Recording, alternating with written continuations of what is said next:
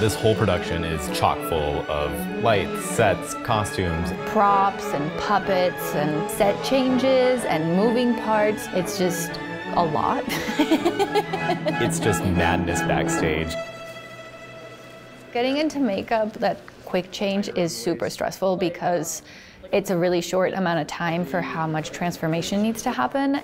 So you have 10 minutes to change from a farmer to a lion. It's just a flurry of people dressing you and getting makeup on you, and all of a sudden you're just on stage and you're like, wait a minute, how did all of that happen? The Wizard of Oz, you almost don't even catch everything just from seeing it once. There's just so much going on. There's this scene happening here, there's this scene happening here, but there's so much more going on in the back. Don't miss out on the most zany ballet, The Wizard of Oz. Get your tickets at coloradoballet.org.